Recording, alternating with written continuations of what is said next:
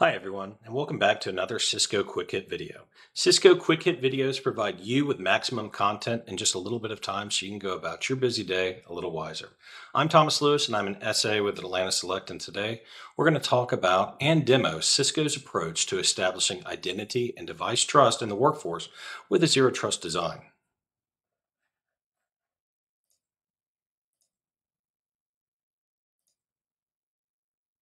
To understand what zero trust is, we must first understand today's IT landscape. The world is constantly changing, and with that change comes new demand for how we do business. As an example, COVID 19 forced businesses to create more remote knowledge workers to ensure business operations. This was a change that was simple on paper, but in reality, it introduced major hurdles for IT that continue today. Just to name a few: increased complexity, where knowledge workers moved from their traditional cubicles sitting behind corporate firewalls to at home networks, coffee shops, and parks. Whatever these new networks are, they weren't built or blessed by corporate IT. And these at home lands, coffee shops, or parks quickly increased surface attacks by introducing their networks, their users, their devices, and their security, if they have any, with your business.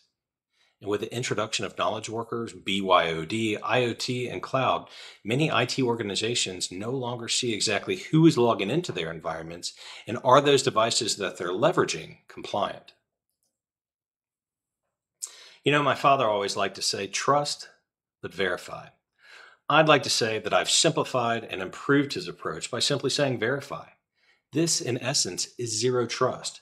Users, devices, and the applications that make our businesses aren't trusted, even if they're connected to a managed corporate network or were previously verified.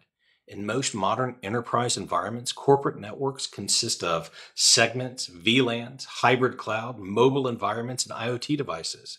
The traditional approach today would mean simply trusting the devices on this network simply because they're there, which makes no sense in today's landscape. Instead, Cisco's approach to zero trust leverages Duo to verify a person's identity and ensure the device or devices they are leveraging meet business standards. Once these parameters are met, Duo provides access to the approved applications. Our approach for zero trust is built on three steps. First, establish trust. This is the focal point for our conversation today. We establish trust by verifying user identity and the health and posture of the device they are leveraging. Device posturing can provide firmware, iOS recommendations, updates, or if the device has been tampered with or potentially compromised. Next, we enforce trust based on access, providing least privileged access. This means users have access to exactly what they need and nothing that they don't.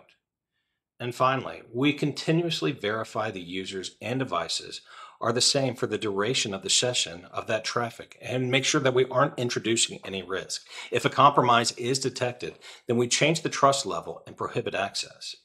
Think of it like going to a local bar and the bartender always checking ID anytime someone wants to go up and get another drink. And they're also checking their demeanor to make sure that that person is safe and the environment is safe as well before giving them another beverage. So Duo's multi-factor authentication, or MFA, can help secure your workforce by verifying user identities and establishing device trust before granting access to applications. It's this layer of security that protects you against phishing attacks, compromised credentials, while providing visibility and security for BYOD.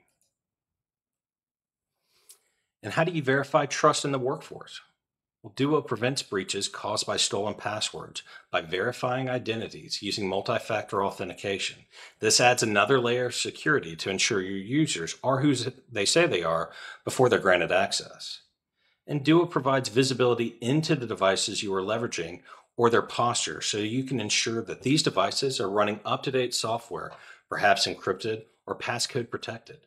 By understanding the posture of the device, you can decide if it's trusted. And finally, Duo quickly responds to potential breaches of trust because it enforces access policies for every application that limits access to trusted users and devices. With that, Duo can block any access attempt that doesn't meet your security standards. So let's take a look at a couple demos. First, let's see how the push mechanism works within Duo. Let's say that I'm a user and I'm trying to access Outlook. I can come in and enter my appropriate credentials and go to sign on. Immediately, Duo comes in for that extra layer of authentication. I have the choices of sending a push, which will come to my phone. I can have Duo call me to make sure I am who I say I am, or I can use my Duo app to enter in a passcode. I can even use an authenticator security key if I have one to handle the security mechanism. In this case, we can go with a push. So I'll say, send me a push. And immediately my phone is going to pop up. My app says a logon request to access the Outlook web app. By selecting this, I can hit approve. But let's say that this wasn't me, perhaps, and I don't understand who's trying to log on. I can select deny, and then I can update to say if this seems fraudulent or if this was a mistake, and alert IT if there's something suspicious going on and they need to do some additional diving. In this case, I'm going to cancel and I can hit approve. Once I'm approved, I now have access to my email. So let's switch gears for a second and take a look at what we can do in terms of device health. In this case, I'm trying to access Microsoft. I can log in again with my credentials, putting in the appropriate password, but now we see the Duo device health application opening up, and it's checking my system to make sure everything is of compliance. And what we can quickly see is that I do not have my firewall enabled.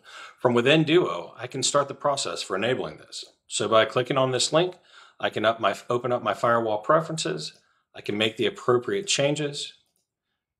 I can turn on my firewall, and now I can refresh my browser. My device health check will run again to make sure that I am compliant. And now I'm back to the point where I can send a push to authenticate and gain access. So I hope this demo and overview was made a whole lot of sense. Below, we can go to cisco.com/go/MFA for more details around Duo and also setting up a demo if you're interested. Please make sure to reach out to the security team within Cisco if you have any additional questions. Thanks so much and have a great day.